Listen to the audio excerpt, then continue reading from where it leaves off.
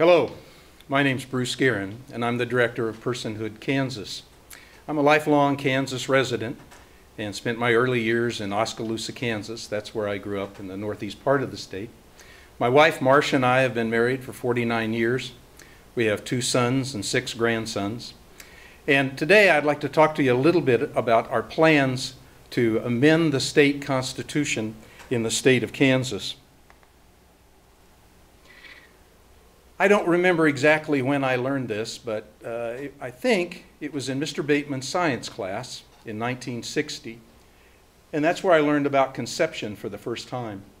Now, that was a long time ago, and I may be mistaken, but I believe I remember Mr. Bateman explaining to us that life of the human being began at conception. Now, he said it with quite a bit of authority, and we had no reason to doubt what Mr. Bateman said. He was an honorable man and had done his homework in preparation for the class. But I was a little bit surprised then when I found out that 13 years later that life beginning at conception wasn't in fact something that everybody knew. As a matter of fact, apparently Mr. Bateman was, as an 8th grade science teacher, was way ahead of his time. Because as you can see, the Supreme Court Justice Harry Blackmun and the other 7 justices that voted in favor of Roe v. Wade didn't see it that way. As a matter of fact, they went on to say that we need not resolve the difficult question of when life begins. Think about that. They thought they need not resolve that difficult question. They went on to say, when those trained in respective disciplines of medicine, philosophy, and theology are unable to arrive at any consensus, the judiciary at this point in the development of man's knowledge is not in a position to speculate as to the answer. Well, I suggest that if they'd have talked to Mr. Bateman, they would have known the answer, because the horrific things that have happened since that statement was made and Roe v. Wade has become part of the law of our land is hard to believe. In that time, we have, on the average, murdered 1.3 million unborn children every year. That's 3,500 every day. That's 145 every hour, or 2 every minute. As we speak today, the lives of unborn babies are being taken across our land. Now, that total comes out to be about 60 million unborn children have died at the hands of abortionists in the United States.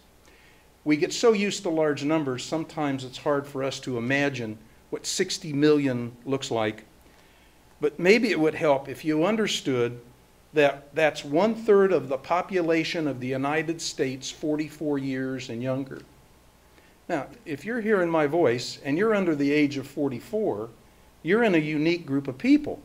Because, see, you're an abortion era survivor. 1/3 of your generation has lost their lives to abortion. And it's really important that you understand that and that we understand that as a country. But it's still hard for us to imagine. But think of it like this. If all the people today in Montana, North Dakota, Idaho, Wyoming, South Dakota, Nebraska, Iowa, Utah, Colorado, Missouri, New Mexico, Oklahoma, Arkansas, and Texas, yes, and even Kansas, were wiped off the face of the earth, it would be comparable to the number of lives that have been taken due to surgical abortion in America today. But what about Kansas? Yes, even in Kansas, we recognize that since 1971, over 440,000 unborn children have died, an average of 10,000 children every year. That's 28 children every day, 365 days a year for 44 years, according to the Kansas Annual Summary of Vital Statistics for 2014. Think about that for a minute. What does that really look like? Well, 28 unborn children could be represented by 28 kindergartners here in Kansas. 1 class of kindergartners murdered every day. Remember when Sandy Hook happened? in that terrible event, and 26 young people, those children were murdered, our country was astounded, was shocked, was amazed. But that happens in Kansas every day. Even more strange is the idea that it's against the law to kill an unborn child in Kansas if it was part of the commission of a crime. 34 states have that law on the books, and it's considered first-degree murder if that baby dies in the commission of a crime. So what's the distinction between that baby and a baby that's aborted the same day? Well, the distinction is one is wanted and one isn't wanted. And the true difference is whether or not the child is wanted. If it's wanted, it's first-degree murder. If it isn't wanted, well, I guess we think it's okay. I don't know how many of you are familiar with why we call our effort personhood, because even the amendment we have doesn't have personhood in it. But the idea behind personhood really came out of the Supreme Court. And I want you to listen to this. Student number 7018, Roe against Wade. You would agree, I suppose, that one of the important factors that has to be considered in this case is what rights, if any, does the unborn fetus have? That's correct. Yes. And the basic constitutional question initially is whether or not an unborn fetus is a person, Yes. isn't it? It's critical to this case. Yes, sir. sir, it is. If it were established that an unborn fetus is a person within the protection of the 14th Amendment, you would have almost an impossible case here. Would you I not? would have a very difficult You case. certainly would. Could Texas constitutionally, in your view, declare that by statute that a fetus is a person for all constitutional purposes? The state could obviously adopt that kind of statute, and then the question would have to be adjudicated. If it were established that an unborn fetus is a person within the protection of the 14th Amendment, you would have almost an impossible case. It's an impossible case. It's an impossible case. It's an impossible case. It's an impossible case.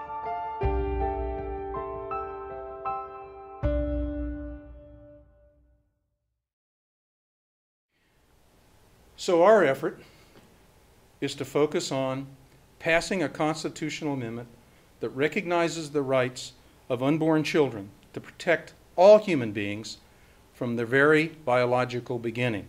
Efforts at the national level have failed over the years. And so what we really want to try to do is recognize the opportunity to respect life in Kansas the way we believe the Founding Fathers expected us to. So House Concurrent Resolution 5018, among other things, says, the state of Kansas shall guarantee the inalienable rights, equal protection, and due process of the law of every human being from the beginning of the biological development of that human being, including fertilization. That's our goal. So when we say inalienable rights, what are we referring to? We're talking about God-given rights granted to us by the Constitution that cannot be taken away. Some refer to it as natural rights. We know it as rights given to all human beings because they are, in fact, created in the image of God and for His good purpose. What we want to be able to do is reestablish for the unborn child those inalienable rights that you and I take for granted. In addition, we want to provide for all human beings, but especially for the unborn, equal protection. What that says is that unborn children shouldn't be treated different than any other human being, just like the other guarantees that we have of respecting a person because of who they are, not because of a particular group they belong to or the color of their skin. And finally, due process. We want to guarantee a course of judicial proceedings that are designed to protect the unborn children just like you and I are able to enjoy today in Kansas. So, you might ask the question, Bruce, has anybody ever passed this before? No, it hasn't been passed in any of the states, and efforts have been made to do that. Mississippi and Colorado both have tried to pass personhood amendments, but they have failed. So you might ask me, so what makes you think we can pass them in Kansas? Well, I guess because I think Kansas is different. Back in 1970, I finished my duty in the Marine Corps, and my wife and I were living in California. And because we were footloose and fancy-free, we began to talk about where did we want to live. We lived in California for a while and in Virginia, found those people to be perfectly nice people. And of course, we had some family in Kansas. But we decided on Kansas because we thought, based on our experience, Kansas people were different. We thought they were a different kind of people, a people that we wanted to be associated with and had strong moral values. So we headed home. I don't know how many of you are familiar with the Underground Railroad, but I bring it up today so that you can see that Kansas has a history of being involved, supporting the underdog, even if it means getting out of their comfort zone. You see, Kansas is called Bleeding Kansas because of all the battles that went on during slavery time. As a matter of fact, the Kansas-Nebraska Act of 1854 suggested that states could decide whether they were going to be slave or free. And Kansas came into existence in that particular environment, providing an escape through the Underground Railroad for slaves coming out of the South was a common activity in Kansas, especially up in the northeast part of the state where I'm from.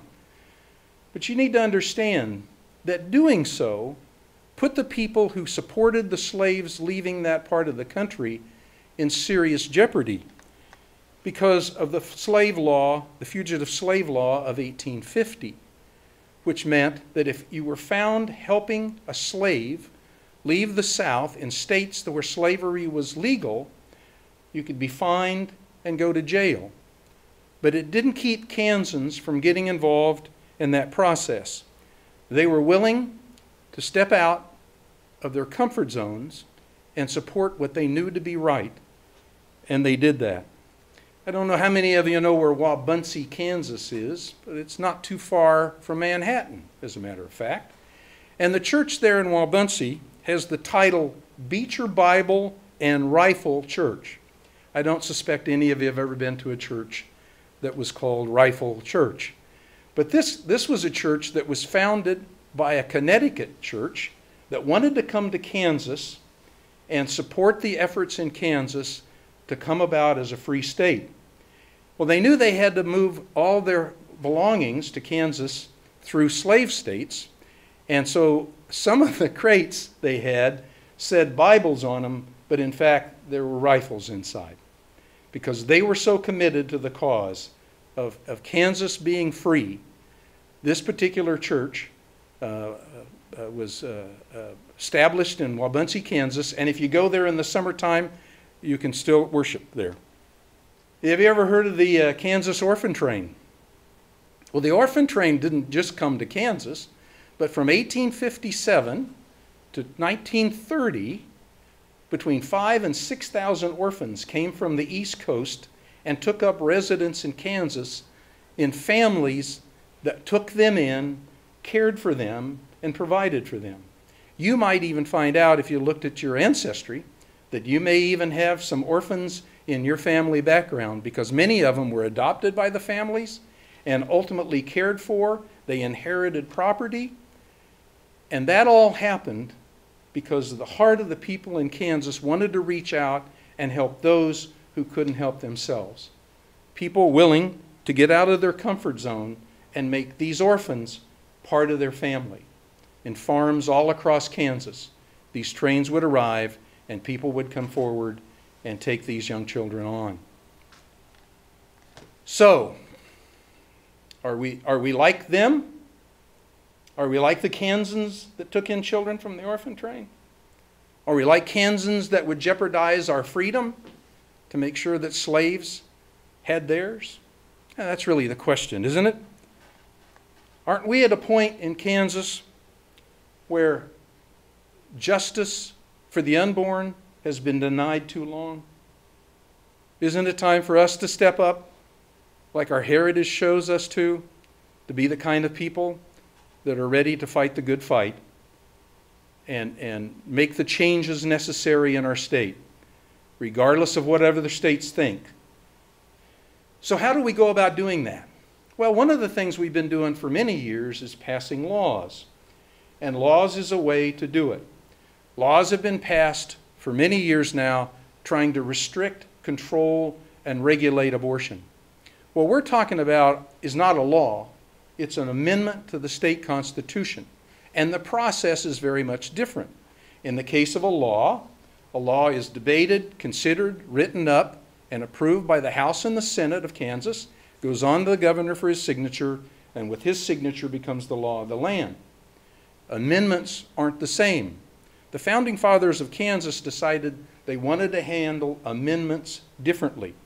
So the way they set it up is that if you want to amend the Constitution and you can get 2/3 of the House of Representatives and 2/3 of the Senate to allow it to be put on the ballot, a simple majority of the Kansans voting at that particular election can bring about an amendment to the Constitution. And that's what we're shooting for. So, in the short term, it goes like this. A legislator or a group of legislators propose an amendment.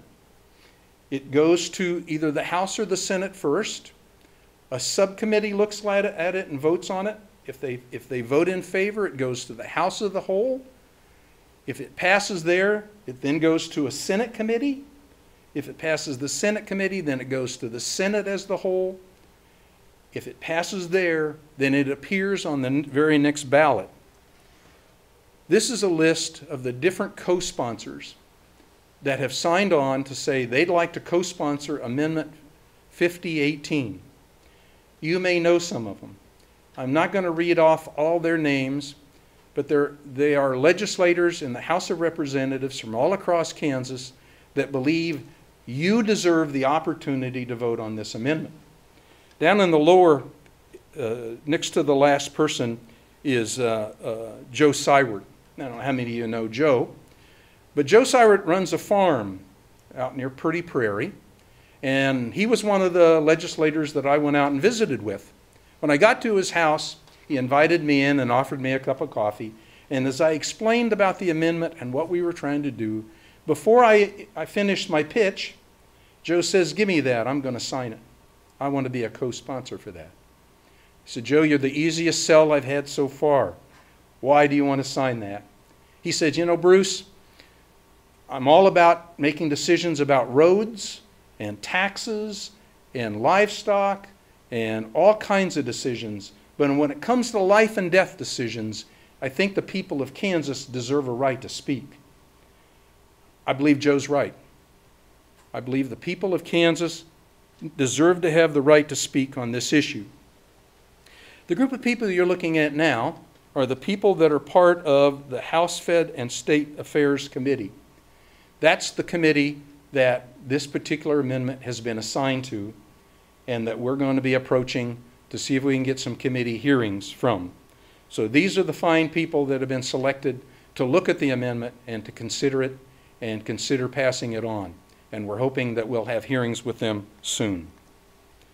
So simply put, your senator and your House of Representative legislator do not have to agree with the amendment. They just have to agree that you should have the right to vote on it. And that's what we're going to be asking them to do. Now, I want you to understand something. We've been in this fight for nearly 44 years, and we've made some headway. We've helped people understand what abortion is, and some good things have happened. But I can tell you now, based on my experience for the last 20 years, that we aren't going to be able to do this, end abortion in Kansas, unless each and every one of us get personally involved. If you're sitting there waiting for some pro-life organization to bring this about, I'm afraid it's not going to happen. We're going to have to speak to people, talk to people, connect with people that we know, legislators, lawmakers of all kinds, anybody that we can get to listen to us, and tell them that we'd like to have the legislature provide us the opportunity to connect. We need 83 members of the House of Representatives, 27 members of the Senate, in order to accomplish this goal. So what we'd like for you to do is to help us accomplish that. There is a way you can go out on the internet on kansaslegislature.org. If you don't know who your legislature, you can find out who they are. You can find out what their phone number is, their email address, both at home and in Topeka, and contact them. And even if your legislature is already a co-sponsor, you'd do him a world or her a world of good if you called them up and said, "Boy, I was glad to see you on that list. We really need to do something about that." In addition, there are lots of other things you can do. Probably the most important thing you could do is pray. Pray to our God that this will end in our lifetime. Pray that we will respect him and the life he's given to all of us enough to stand the course. Also, to share what you've learned today, some of the things that have been shared. You can schedule me or any one of the members of the board to speak, to answer questions. You can call us at any time. This is what we do. And you can collect petition signatures. Now, Kansas isn't a petition state. Some states, enough signatures will get an amendment on the ballot. That's not how Kansas works. But we've been collecting signatures for the last few years, and we have signatures of over 7,000 Kansans who would like the opportunity to vote on this amendment. Also, we'd like for you to talk to your pastor or your priest and explain what we're trying to do and accomplish. And if you want to arrange a meeting for me to come and discuss this with them or anybody else, I'd like to do that. You can go out on Facebook and find Personhood Kansas and like us there. And if you want to get copies of the petition or any other information about personhood, you can go to our personhoodkansas.com, and all of this is available out there. The truth of it is that abortion in Kansas will not end until you, if you're hearing my voice, until you get involved personally. There's been 2 generations grow up in this country and in this state with abortion on demand as being an acceptable norm. We can't do that. The longer abortion goes without a remedy, without an end, the more acceptable it comes to our culture. And it's gone on way too long. Some of you may ask the question, well, I see that when you talk about it without exception. And many of the pro-life organizations in the state want to suggest that except in the case of rape or the life of the mother. Well, you understand the unborn child in both of those cases has the same value as those that were conceived in any other way. But let's talk about that for a minute. We know that rape is a terrible thing, and we empathize and sympathize with any woman that's had experienced that. But we believe it's wrong for the baby to be punished for the crimes of the father. And so even in the case of rape, the child can be put up for adoption, and we need to provide the most comfortable environment possible for the woman to be able to carry the baby full term. This is a group of people that have had their picture taken, all that have one thing in common. They were all conceived in rape, and their mothers carried them full term. Do you think they're happy to be alive? Do you think they respect and love what their mother did for them? Sure they did. I don't know how many of you are familiar with Rebecca Kiesling, but she's a lady I had the opportunity to meet who also was conceived in rape. And she has some good things to say, some informative things. We've all heard someone say, I'm pro-life, well, except in the case of rape. Or I'm pro-choice, especially in the case of rape. Well, to say that, you're really saying to those people whose picture you saw a moment ago that we kind of wish they'd died. We kind of wish they'd lost their life to abortion. And we know that's not what the Lord would have us to do. Further, and some of you are too young to remember, but C. Everett Koop used to be the Surgeon General of the United States of America. And more than that, he was a pediatric surgeon that had delivered literally tens of thousands of babies, many of them in tough situations. And he stated before Congress, in my 36 years as a pediatric surgeon, I've never known of one instance where the child had to be aborted to save the mother's life. Yes, there are times when the child is lost. There's no doubt about it. But let me tell you what abortion means. Abortion means intentionally killing the child. That's not what we're talking about. We're not talking about intentionally killing the child. We're talking about that sometimes the child's life is lost. But that's not abortion, and don't let anybody convince you of it. It's really important that as we move forward, we understand the environment we're in and the support where we have that support. Rebecca said, God is not going to honor mediocrity and compromise when it comes to the slaughter of innocent children whom he created. Really, that's the issue here. I spoke to someone recently and explained to them that although we have to go through the House and Senate and we're trying to amend the Constitution, this isn't a political issue at all. What we really want to do is put it in the hands of the people of Kansas, the churches, and allow the people of Kansas to voice their opinion about this horrendous thing. One of my favorite scriptures is from Proverbs, and it says, "Rescue those being led away to death. Hold back those staggering towards the slaughter." It goes on to say, God knows our hearts, and he knows that's what he's called us to do. In Matthew 25:40, in that particular area of scripture of the goats and the sheep, where Jesus is the judge, he says, Jesus, the king will reply, "I tell you the truth, whatever you did for the least of these brothers of mine, you did for me." Do you want to know who the least is in our culture today? It's the baby that died today right here in our city. That's who the least is. They weren't able to speak. They weren't able to defend themselves. They had no voice, and they're the least.